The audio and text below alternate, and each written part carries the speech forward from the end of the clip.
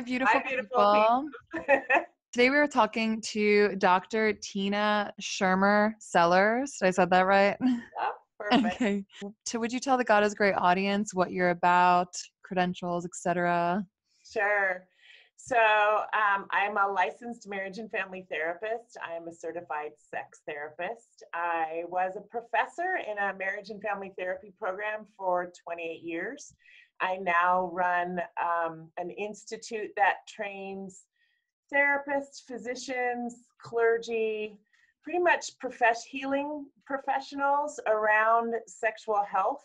And then I wrote the book that we'll talk about today. And that was really to deal with all the sexual shame that we have in the United States. And I'll talk a little bit about why it's been becoming worse and worse and worse over the last 40 years. Something very interesting that keeps coming up again and again is, the church, and I don't mean to vilify the church all the time, but the church has, traditionally propped itself up as this place to find your morality and a better sense of your sexuality because there's God and spirituality at the center of it. And they keep talking about like a sex obsessed culture. But the irony is that in them trying to push sex away from us and this education away from us, they have in themselves become very sex obsessed. Right. So it's like no matter where you turn, whether it's your religious institution or your school or the Super Bowl, which is this huge controversy, you're seeing sex in a very limited, narrow-minded point of view. And it's all based on this obsession and this warped view of sexuality. The church, in other words, is not doing it any better than culture, quote unquote. No, well, and it's really ironic and ridiculous way of thinking that somehow you can withdraw all actual knowledge and somehow not and somehow know something. In other words, we're not going to teach you anything. We're not going to learn anything about something, all the actual information, and somehow then know something. Because all we can then have is mythology. All we can have is fear, which is the problem. The church actually doesn't know what is true. All it then can have is fear because we've othered sexuality. We have made it something we actually know nothing about, but it makes it really easy to control people. I mean, yes, absolutely. And I have a lot of conversations similar to this, especially around the facts of sex education, that comprehensive sex ed delays sexual activity by about 2 years, that empowering kids with information about sexuality actually helps them make more empowered, wise decisions for their bodies, that Christians tend to not use birth control or any protection from STDs, much like in less frequency than their peers because they're not being educated, they're not prepared. Right. When you provide comprehensive sex education, when you raise a child to get age appropriate sex education, which isn't, you have to understand it's not sex education. When you're talking to a 2-year-old, when you're helping them label their body, which is what's appropriate at 2, 3, and 4. When they're 5 and they're curious about another's body, you're helping them understand what's different, but you're also teaching them about friendship, and you're also teaching them about how to ask permission when you touch another person. Can you give them a hug or not? You're teaching them all kinds of things about relationships. It's not just sex, right? You're teaching them all kinds of things that are age appropriate. When you do that in these small sound bites as they grow up all the way through 5, 6, 7, 8, 9, 10, they get involved with sex later, make safer sexual choices, have lower STI rates, lower teen pregnancy rates. They choose more compatible partners as they get older. They describe themselves as closer to their parents overall, all the way through their teen years. Right? The statistics are so phenomenal. And these are the things that parents actually want for their children. And as adults, they have more varied and more satisfying sexual relationships once they are partnered. This is what we want for our children, and yet we stay away from comprehensive sex education. It's just ridiculous.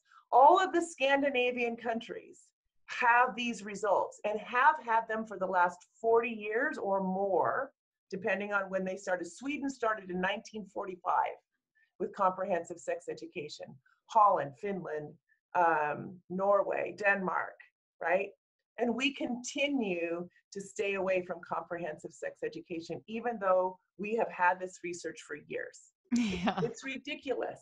It really blows my mind. And I appreciate all of your knowledge and information on that. But what I want to focus on is something that I very rarely see offered in books on sex education that I read, or Christian relationship books that I read. The thing that's missing is the combination of the two, how sexuality and God are not meant to be mutually exclusive, that they Right. can honor one another, that one is a reflection of the other. Um, so I wanted to ask, in your book, you mentioned joining the love of God with our experience of erotic human love. Would you say this is the mission of your work, or at least of this book? Well, that is what happened when I went looking. I asked a couple of key questions when I started doing the work. I said, had Christianity always been sex negative? And if it hadn't been always sex negative, when was there a time when it was sex positive? Mm. Well, it had always been sex negative.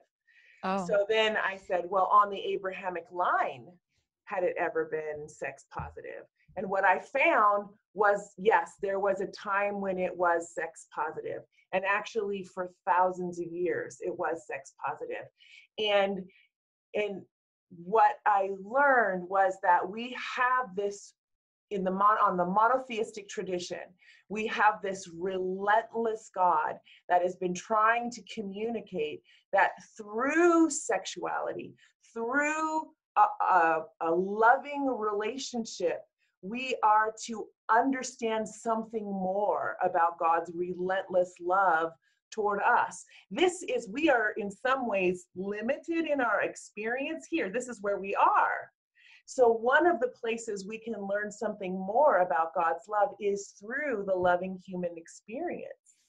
And so there were all these examples I kept coming across where it was clear in these stories that God was using the human experience of deep love and deep loving touch to create this sort of biopsychosocial spiritual experience of love. And it just made sense over and over again. I love that so much. And I think the first, not rebuttal, but the first comment a Christian might have is, how can you say we're sex negative? Like, we promote marriage as this beautiful union between man and wife. And, how many sermons I've heard from some like young tattooed pastor that's like, you guys can't have sex yet, but when you do, it's going to be amazing. And like, so I've heard it spun a lot, like Christians are positive about sex, coming from a positive culture of sex. But my next question for you would be, in Christian culture and the traditional books that have been written on Christian sexuality and Christian relationships, what are the most, glaring flaws you see in the way they're addressing their quote sex positivity? Yeah, we have made it patriarchal from the get-go. So we built our sexual ethic out of a patriarchal culture. So we started our sexual ethic, the Christian sexual ethic began out of the mind-body split.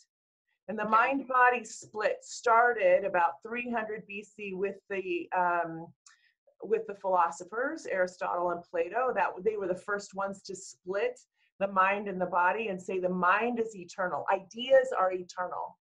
And the body, while beautiful, like we love all these beautiful bodies, especially the boy bodies, right? We love these bodies, but they are temporal, right? And so we had a patriarchal culture. The men were the important ones. We did this mind-body split, and that was culture as Jesus came along. Okay, and then we have this brand new religion that is trying to get off the ground, and it is being kind of taken along by primarily, there were lots of women, a lot of women in Jesus' ministry and in those first 100 years, but they started to get snuffed out by the men. And about 400, around 400, when Constantine was the ruler, he became a Christian. And he then had the power to start appointing who would be the leaders of the church. And they were all these men who were vying for the leadership positions. And at that particular time, what was happening in all of these competitions as to pick me, pick me, pick me, they were denying the body. And that became the sexual ethic. Who could deny the body the most?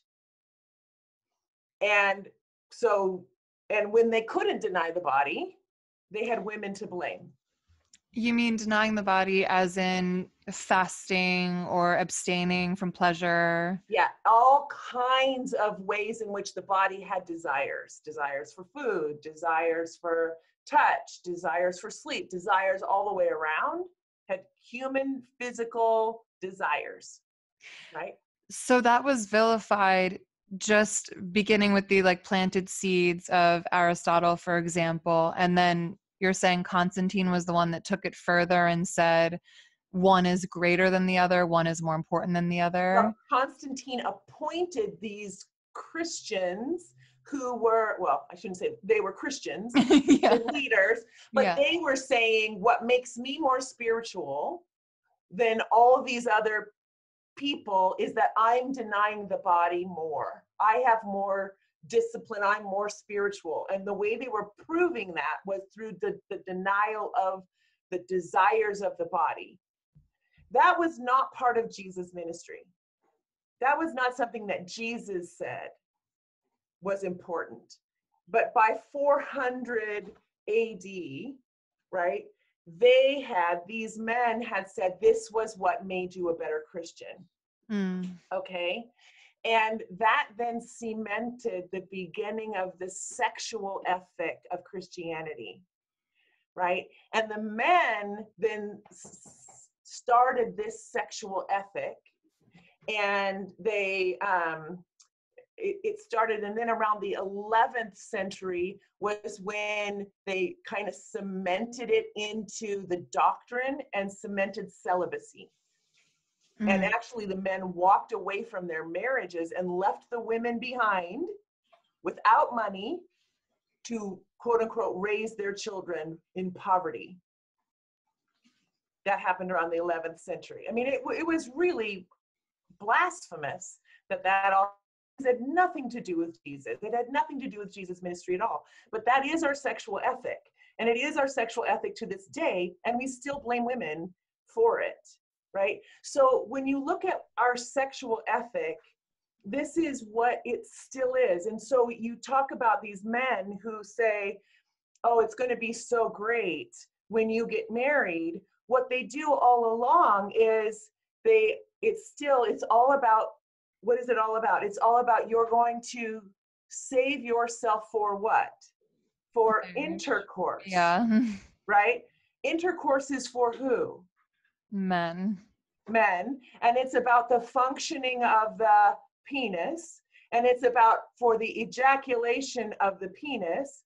And she is taught it's for him. And she is taught her modesty is important. And she's taught that she can unleash the dragon if she is not modest enough.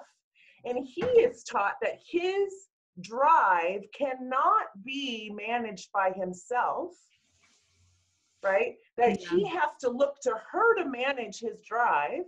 And she's also taught that she has to manage his drive. She can't trust her own self. She can't trust her own body. She's so afraid of her own pleasure, because if she taps into her own pleasure, it's scary. right? If she gets to know her own pleasure, she's a slut, right? Yeah. And so what happens then you don't do anything. You shut down your sexuality in all ways, shape, or form, and then you get married. Then you get married, and then what happens? Then she turns over her sexuality to him. He believes he's entitled to it. And now they've gone from nothing except for to feel shame and guilt. And now they get married, and he's like, okay, I'm entitled to this. And he now is basically asking for it. And she's basically giving it out of obligation. And now you have a transactional sexual relationship where there's no honest desire, like, I really want to spend time with you. This feels so yummy and delicious. And Yeah. yeah, yum, yum, right? And he looks at her eyes and he's like, she's not really there. She's not really wanting to be here. She's giving this out of obligation. How soon is it before her desire is tanked? I mean, yeah. What am I describing? Every traditional Christian marriage. Yeah. I'm still focused or like stuck back in the beginning of this conversation because you know how every decade or certain period of time seems to swing from one to the other. Like you have the 1950s, like incredible repression of women desires. They're on quaaludes just to survive and get through another day. And then 1960s and 70s swings to sexual revolution and freedom. So then we have the purity movement in the 80s and everything swings back to the other side. Like, was there something going on in that time where those original founders of our shared faith felt like they had to push back against what was happening in the culture? Or was there rampant promiscuity, or was there some sort of hatred of the body or of pleasure beyond what was just on the surface of like, we're just going to take this up? Well, see, this is what lots of people think. When you fly up at 40,000 feet, what you find is there has always been over time something that scared the public, Yeah. that caused the people in power to do something then to grab hold of the fear that the public felt. There was a plague, there was a famine, there was a war, there was something scared the people, and then the people in power took that fear and used it to their benefit, whatever they needed. Okay? Yeah. So I did my adolescence in the 70s. Okay? It was a great time. It was a fabulous time. It was a fabulous time to be a Christian. It was the Jesus movement. You could be on drugs, you can be doing whatever, and people took care of each other. If you were in the secular movement, it was love the one you're with, right? Take care of each other. Yeah, there were a whole lot of people having sex with a whole lot of people, but they were taking care of each other. They were loving each other. A lot of older people didn't like that, but it was consensual. Well, and then, you're talking about these moments that happen that shift everything and people in Yeah. power take that. Obviously, in the 70s, 80s, we have AIDS. So what happened was AIDS, the reaction to second wave feminism, and there was an economic downturn. So those three things happened, and the people in power jumped on that. So there was a merging of church and state. Okay, so no longer could Bob Jones University support segregation. The government wouldn't allow it anymore. And so no longer could they rally the Republican base behind the religious right any longer. They had to come up with another issue. The Southern Baptist Church had been behind abortion between 1974 and 1979. They no longer could, they had to come up with another issue. So what issue did they come up with in 1979? Abortion. Okay. Yeah, I was like, They came up with abortion. right. They had been behind it between 74 and 79. I know. I was there for it. I mean, it drives me crazy to imagine that anyone might be listening and think you are some crazy conspiracy theorist I know. So because here's it what I say. sounds I conspiratorial. know. But here's what I say to people. There are a lot of people who read Francis Schaeffer back in the 1970s and 80s. Francis Schaeffer, for a lot of people, and for me included, was this brilliant biblical scholar. I read a ton of his books. I loved his books, right? He also was behind a lot of this.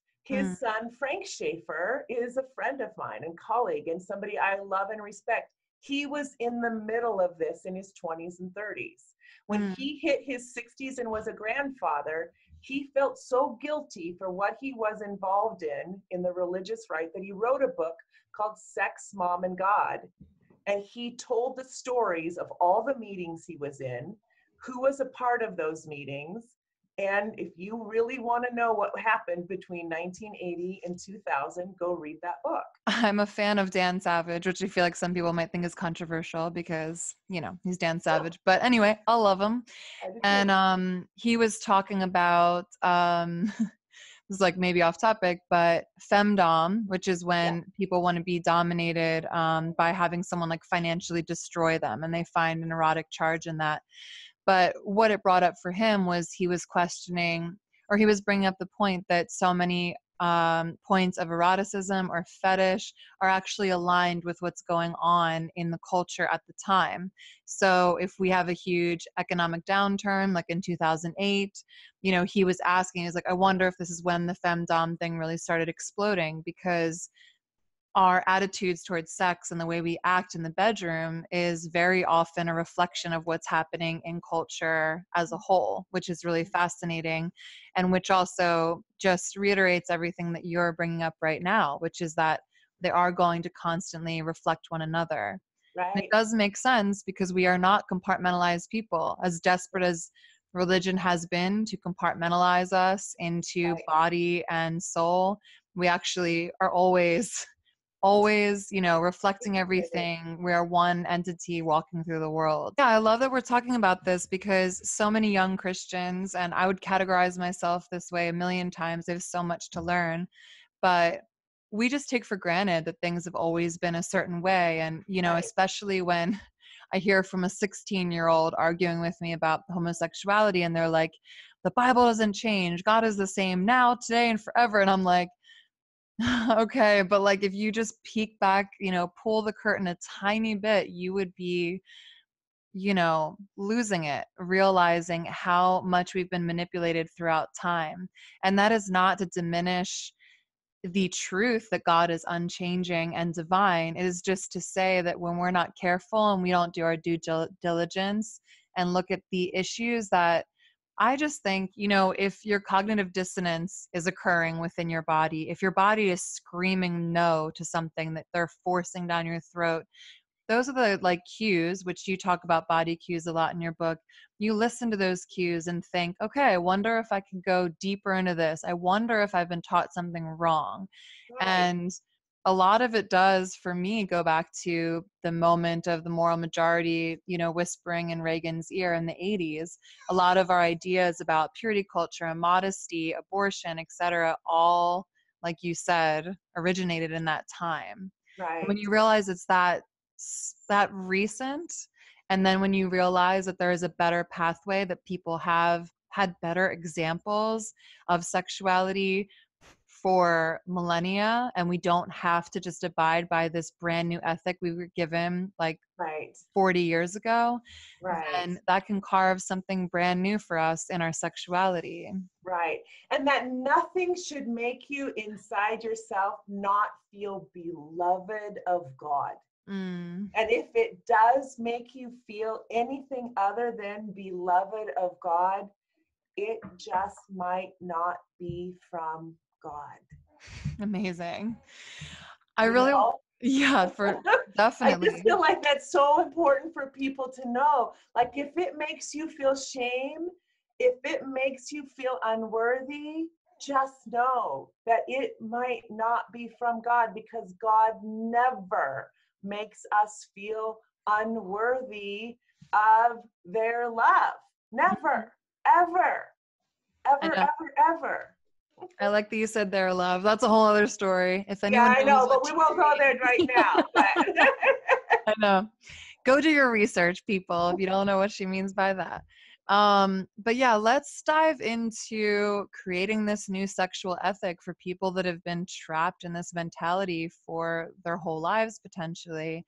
Um, so basically, in your book, and please everyone go get a copy, it's incredible. It's Sex, God, and the Conservative Church, Erasing Shame from Sexual Intimacy. But you really talk about how in your research, you did realize that Christianity has always been sex negative due to really not the concepts that we were given from the divine creator, but from just men determining how we were going to view these things from their point of view. And what you did in the book is so beautiful, just going back to the Torah and to the Hebrew tradition and how they were viewing sexuality, sensuality, lovemaking. So, for anyone that really, it's not everybody knows this, it's Christian, but the Torah is half of the Bible. It's the Old Testament. So we actually do have a lot of commonalities and stories and faith traditions that we share with Jewish people.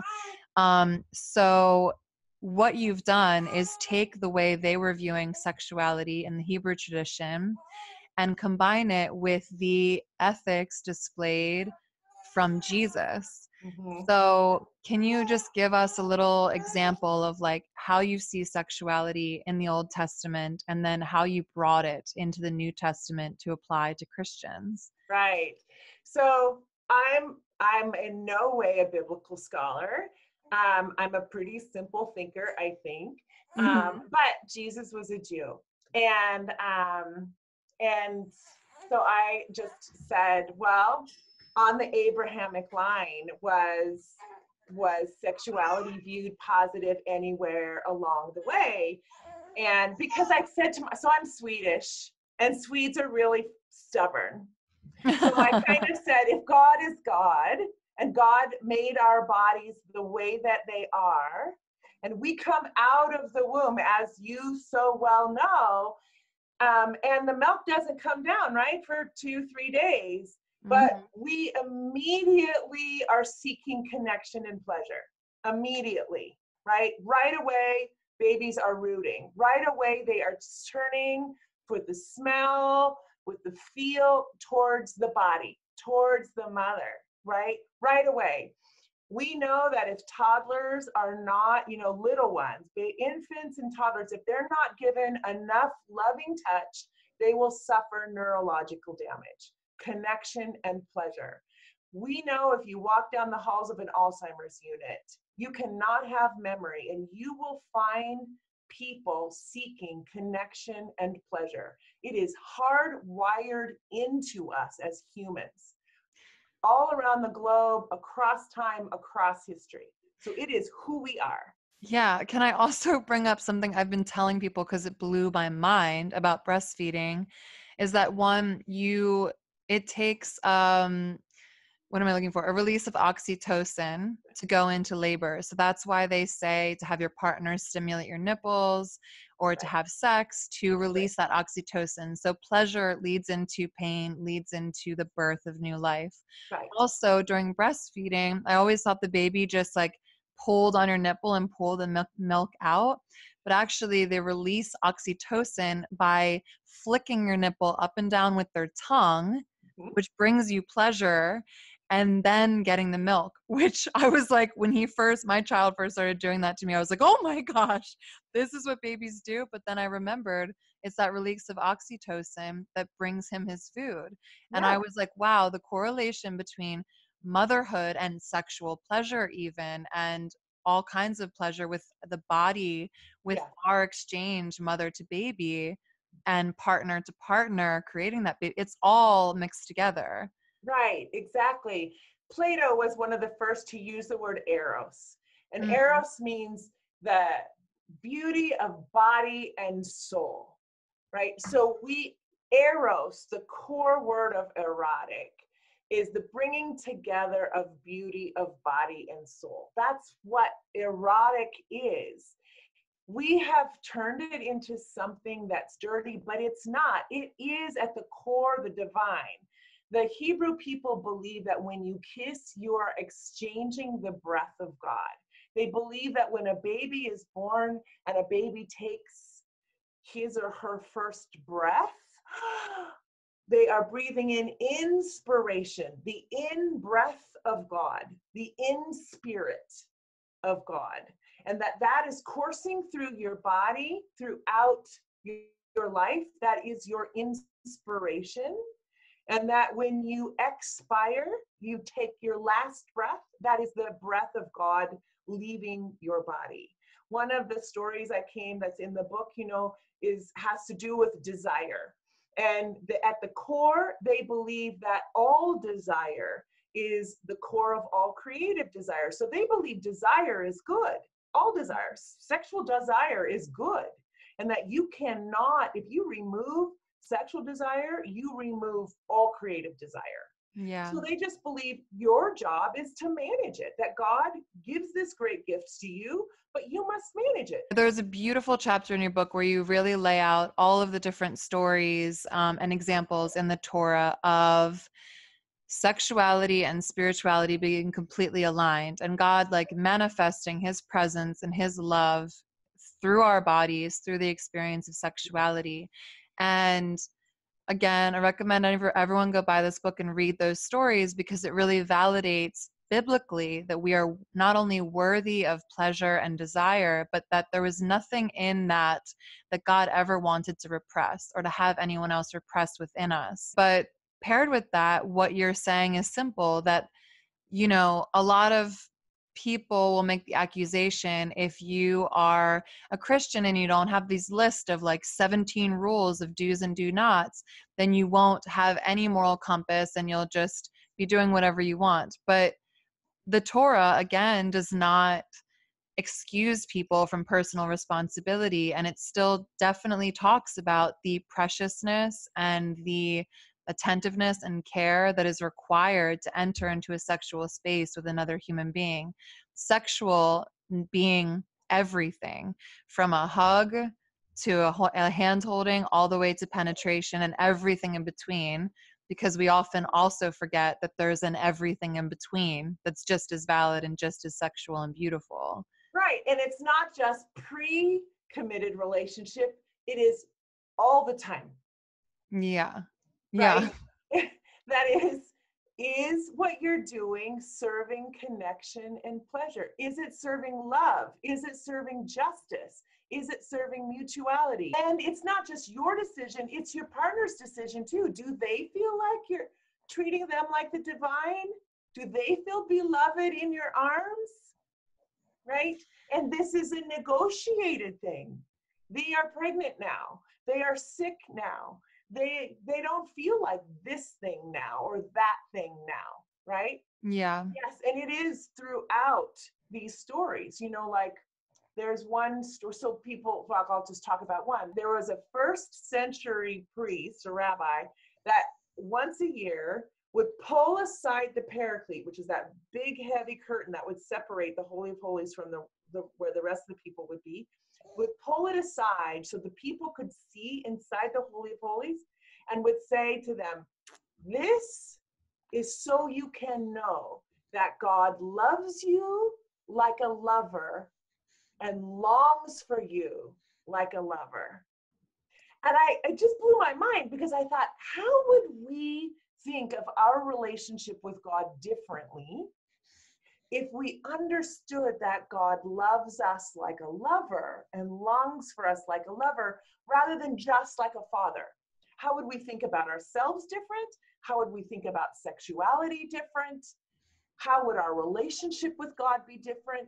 Because we would be thinking about it like, like these experiences we have in our life when we really feel seen, known, loved, accepted by a lover, rather than just by a parent, which is a very different experience. Yeah, one of the main differences just coming up for me is that one, you get to choose, and one, you're just given. So a Yeah. lot of people have warped relationships with father figures, and they can see that figure as something very terrifying, or a pushover, or someone that works too hard, or like, you can't attribute your father's qualities to God and think that it's a perfect turnover. Whereas a lover, even if you have only had abusive, terrible relationships, I think you could still imagine what a true lover would be. There would be someone that knows you and delights in you. Right. Yeah, Right. I love Exactly. that. I know. So, that's one of just several. And when they didn't rebuild the temple again, what the Jewish people did is they said, now your bedroom is the holy of holies of your home. And when you make love, now you are to prepare yourself like the priest prepares to enter the holy of holies. You wash yourself. You prepare your mind, you prepare your heart, you prepare your body to receive each other with the same kind of intention that you would go to be with the Shekinah, to be with the feminine face of God, because what you are doing together is holy, and I will be there. I will be there to celebrate you. Like, this is how they thought. Like, wow, imagine that we actually thought we communed with God when we made love to each other. And so we prepared. Like, we Wow. prepared because we were going to like, literally make more love for ourselves and make more love for the world. Like, that's how we thought about making love. And we raised our children to think about it that way. Mm. So now it's like, girlfriend, you just don't make love with any old person, because you want them to worship you, and you want to be able to worship them so that you bring more love into your life. So, honey, you're probably not going to be ready for that at 16. Right. I You're mean, not, yeah, you know? it's so ironic to think that most parents, or a lot of parents, and I don't blame them, we've all had a piss poor sex education, the majority of us. So it seems like the right thing to do would be to say, you're 16, you're not allowed to do that, you can't do that. But in reality, if you'd instill these principles and these ideas about divinity and the true beauty of it, then people would make their own decisions based on that information and knowledge. Exactly. But still, I think it's really worth bringing this all down to earth, because I'm obsessed with it and I love it and it's so poetic. But then it's like, okay, so how does that translate into real life? Because there are a few different takes on it.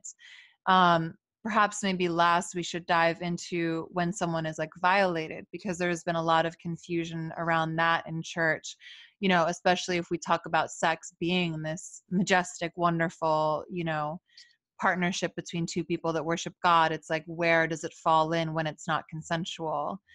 But before we get into that, let's talk about, you have a Christian couple come into your office that has been raised to believe that they are supposed to remain essentially asexual, and in every way, in thought, in body, no masturbation, no preparing between each other, no foreplay before marriage, no consideration of their own body, their own pleasure, etc. I feel like you must have a lot of people come in your office quite a hot mess with all of these issues.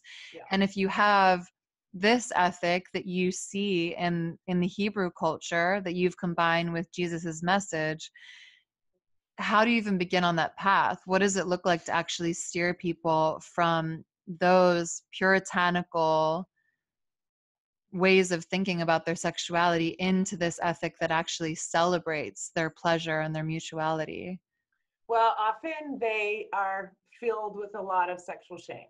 Right. And so I just so that your viewers have an idea of what I mean by sexual shame, if it's okay, I'd like to read the definition of sexual shame. Is that okay? Sure. Yeah, of course. Because sexual shame is something we feel in our bodies, Mm. and it comes from being told it is not okay to feel your sexuality, to think about your sexuality or to act on your sexual desires in any way, shape, or form from the time they emerge until you are in some kind of what is considered biblically okay, or what you've been told is okay.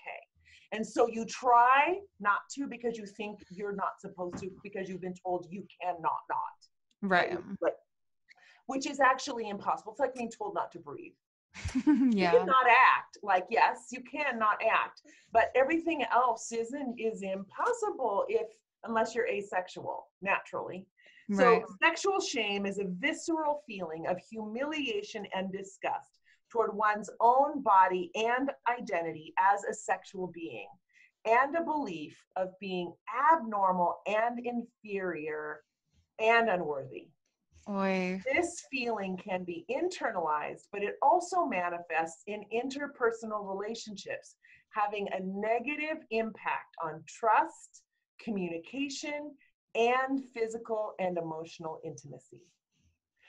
Sexual shame develops across the lifespan in interactions with interpersonal relationships, one's culture and society, and a subsequent critical self-appraisal. So it starts at a year old when you find your clitoris or your penis and you're getting your diapers changed and somebody slaps your hand away or says, don't, that's dirty.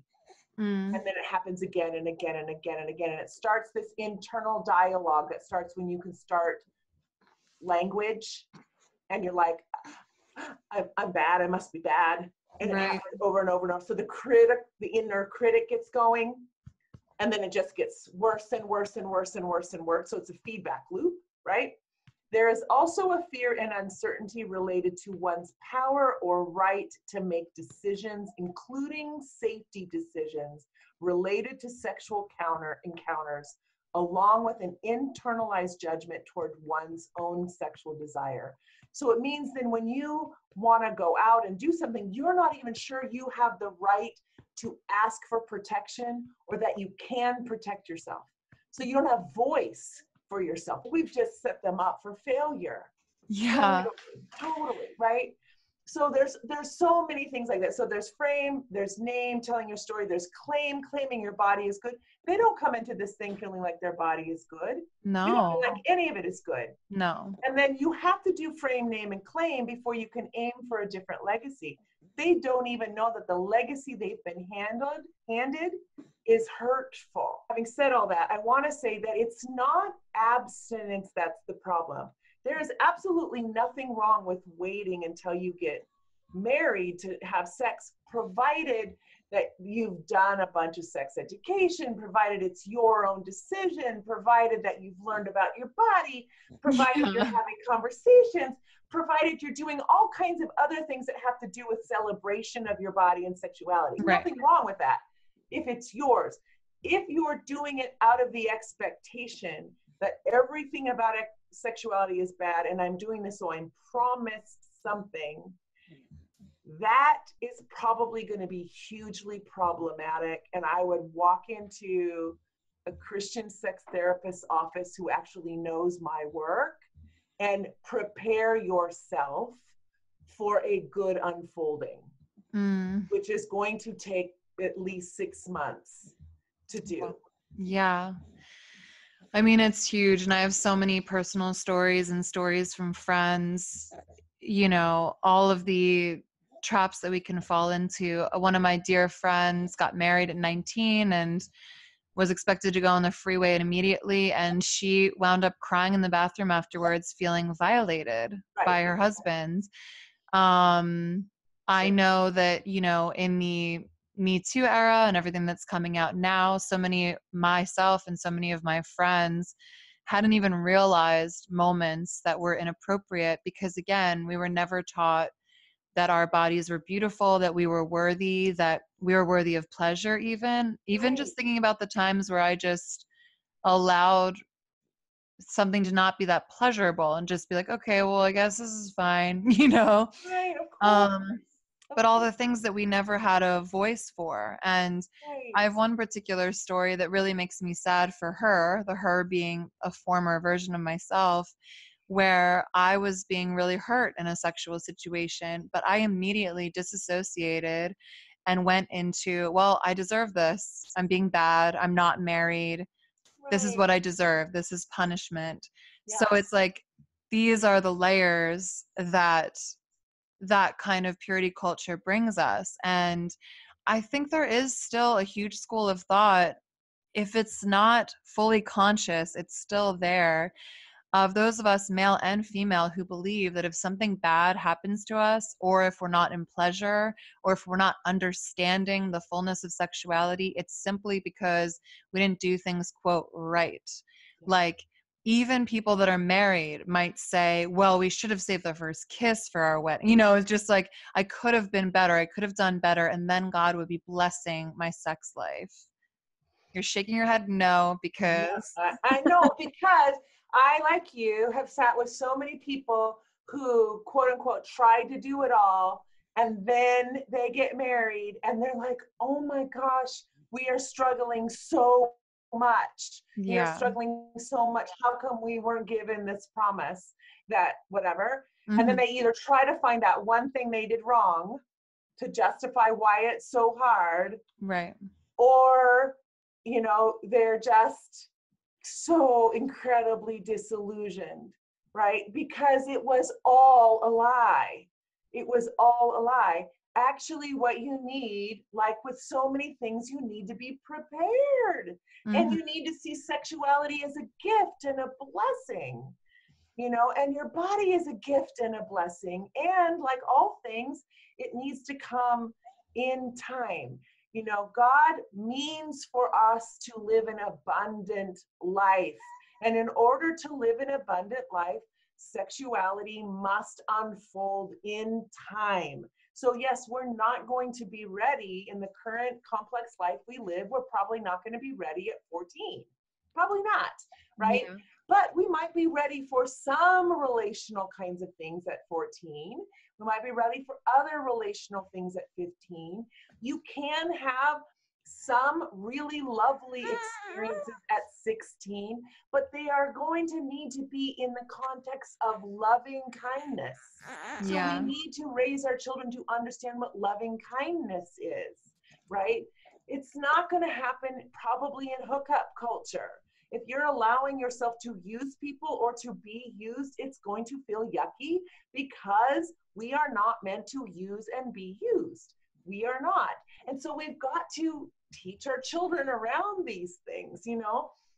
It's common sense, but we've got to have complex, comprehensive conversations about how we treat people, and about sexuality and sexual unfolding and relationship unfolding and conflict and Yeah. consent and all kinds of things. Um, we just have to. Yeah. The most abridged version of my story is like coming out of purity culture, trying to save myself from marriage, not fully succeeding. I think I lasted till 22. And so then when my marriage didn't work out because my husband was cheating, it was, I could have done better. Maybe if I'd waited for actual marriage, it would have worked out, etc. And I think people that give me dissenting comments still say that to me occasionally, like, well, no wonder your marriage didn't work. Like, God wasn't blessing it because of your sexuality that you had with the person. um but then I went on what I call my trampage after my marriage, which was swinging the pendulum all the way to the other side and deciding I'm going to throw out the baby with the bathwater. I don't want anything to do with that sexual ethic I was given. I need to explore this on my own.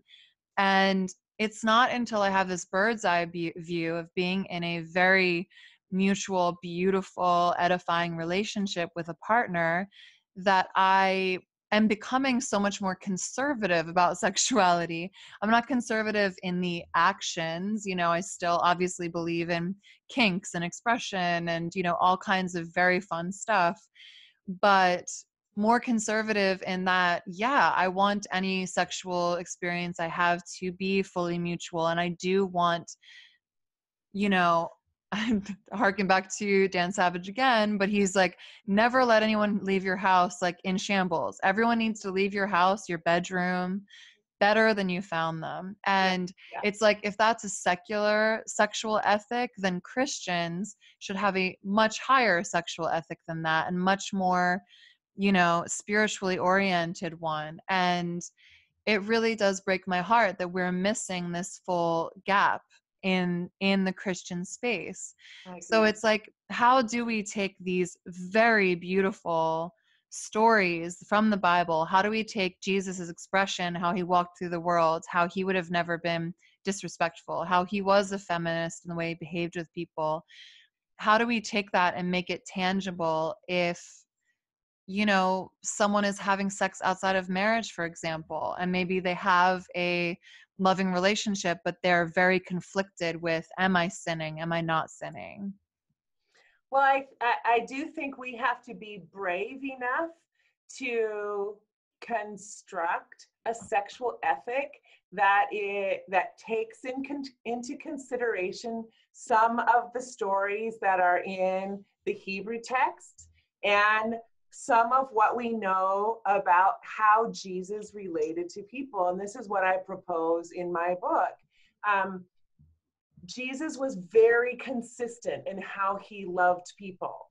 And if we, so for example, in my book, I talk about the vow of Ona. The vow of Ona is a series of guidelines that are still taught today. They are taught in Jewish boys' schools. You can apply them to your relationship, you can apply them to your dating life, and you can apply them to how you parent your children. And they teach on consent, they teach on power, they teach on how you do sexuality in your relationship. If you apply those to how you raise your children, how you do your relationship, how you do your committed relationship, you have a lot of right there. Now, they are not like, don't do this behavior, right? But they are, how do you treat each other? Right? Yeah. So if you did that and you looked at how did Jesus love? How did he apply justice in his relationship? If you break those things down and you actually taught your children how to do those, like, what does it mean? Like, so how, like, this would be a conversation I remember having with my son when he had his first girlfriend. How do you know that she wants to kiss you? Mm. Girls will often go along with things. So this is about justice and this is about love. So how do you actually know? How do you go about finding out?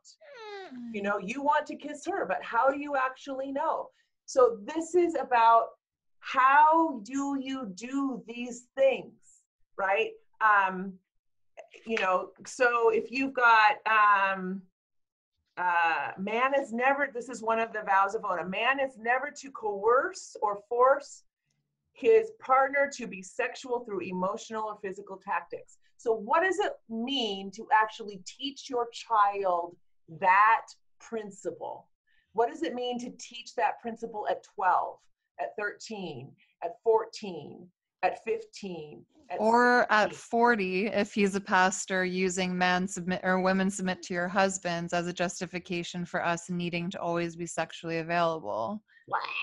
So, right. Well, and that's late, you Yeah. know. But I'm Maybe saying, not too late, but yes, it's late. yeah. But I'm saying, what does it mean to do these things? It's not, don't have sex. Yeah. It's so much broader than that.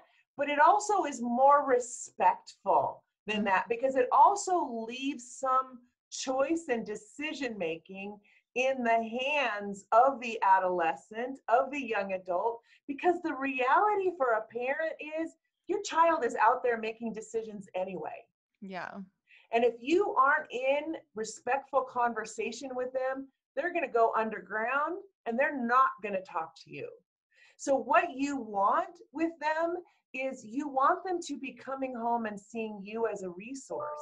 So if you're just giving them dogmatic statements and telling them what to do, they're not going to see you as a resource anyway. So you want to be saying, so sweet pea, how are you going to do this?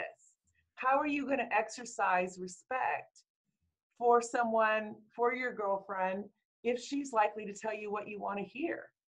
Well, and this too applies to assessing your own sexual ethic, asking these questions of yourself. Because, with God is Gray, my platform, I continue to reiterate that yes, I have had a baby out of wedlock, and I had a very promiscuous phase, and I got a divorce, and all of these things. I am by no means saying, do what I did. This is a good idea. As a matter of fact, usually I'm saying the opposite. um, but that said, this channel is meant to be something that is based in reality, not in ideals and not in black and white. So our black and white ideal is that everyone wait until marriage. And for me, I even saw a rebuttal video to me having a baby out of wedlock and how it was a sin and a terrible idea for me to do so. And it was funny because I had to actually humble myself at certain points because I was like, well, he's right, because I was like crying or talking about how I cried when I found out I was pregnant and I wasn't sure if my partner was going to be there to raise a baby with me. And he was like, well, you should have gotten married. And I was like, he's not wrong. You know what I mean? Like, there's a reason that people like the black and whites. They like the structure of like, this is most likely going to work out because this is like a safer bet than the gray area and the confusing area. But the reality is, the majority of Christians that I talk to, that I've known in my life, have not lived in those black and white spaces. They still will sleep with someone on a first date occasionally. They, did get a divorce and now they're dating again and they don't know how to navigate. It's not as easy as this. Right. So then it's like, if your ideal is save yourself from marriage, that's one thing. But if you're having sex anyway, there's got to be a way that you're still honoring a Christ-like ethic and not just tumbleweeding and barreling around town, making messes of people's hearts, of their bodies, of their souls, and your own. Yes, absolutely. I had a conversation recently with someone choosing abstinence until marriage, which again, totally respect that decision. But her view was that we know for a fact that Jesus never expressed himself through sexuality and that made him sinless. And, because it kind of goes in a circle, this argument of like, well, if he was sinless, then he couldn't have been sexual. Then he couldn't have been sexual because he was sinless, over and over again. So my question is, diving into the history, and I already had an assumption about this. I know how sex negative the Christian church has been for so long. And I personally have not found evidence for a sexlessness in Jesus. Have you found evidence of this in the Bible to justify that idea? Well, first, I think that's funny. I think that whole thinking is funny because it's predicated on the idea that sex is sinful. Right, exactly. And I think sex in the context of love may be one of the most holy human experiences we can have. Mm. Holy, worshipful. Because in the context of making love, however we experience it, we can be 95 years old and nothing is working in our body very well. But we are taking life on its own terms. We know we don't have much time left, and we are having a holy experience with another human because we know time is short. Penises aren't working, vulvas aren't working, clitorises aren't working all that well, but skin is skin and love is love, and this is precious, right? So there is alabaster oil, and there is worship, and there is love being made. There are tears flowing. That may be the most holy human experience we have. So you would be hard pressed to tell me that that is sin. I think it is the other end of the continuum. I have been with people I had a couple that I worked with, and he was dying of a glioblastoma, which is the worst brain tumor you can have. Mm. And she climbed in bed with him one night when he went from being in a coma to coming out for 3 minutes for reasons we won't ever know. And she climbed in bed with him, and he said to her, I want you to know how much I love you. And she said, how could I ever forget? And she took her nightgown off and climbed in just so they could be skin to skin, and tears together. That was making love. That was holy moments. There didn't need to be genitals involved. That is holy. When the woman walked into that dinner party and let her hair down and broke an alabaster jar over Jesus, she made love to him. And all of the disciples lost their shit. and said as much to him. Yeah. And he turned to them and said, and what did you do? I tell you that what she is doing right now, this story will always be told. Beautiful. Jesus had no problems with bodies. He had no problems with making love when it was making love. It is the most holy human experience we can do when that's what it is. Now, can sex be the most hurtful thing we do to each other? Absolutely. Yeah, I did want to bring that up. So, for anyone that's listening that has had traumatic sexual experiences, hearing it framed in such a spiritual way, I imagine could be incredibly triggering and painful to realize either someone, tried to use that for evil Yes, and attempted using that for yes, evil. And yes, that is truly the dichotomy of sex, yes, that I don't think anything on the planet can hurt anyone more profoundly and deeply, yes. or, Heal. evolve and edify and heal someone more profoundly and deeply. Right. Sexual assault will hurt you in your soul as Mm-hmm. well as hurt your body. Sexual love can heal you in your soul as well. And they are on full ends of the continuum. Right. Yeah. So how do you help people address it when that has been experienced, that kind of trauma? If they have a truly loving partner, we can work to heal them through sexual touch. Mm. And we run retreats through our institute, and we will work with that, and we can work with it in therapy as well. Maybe I'd like to end on I get asked a lot about kinks Yeah. and bondage practice and stuff like that.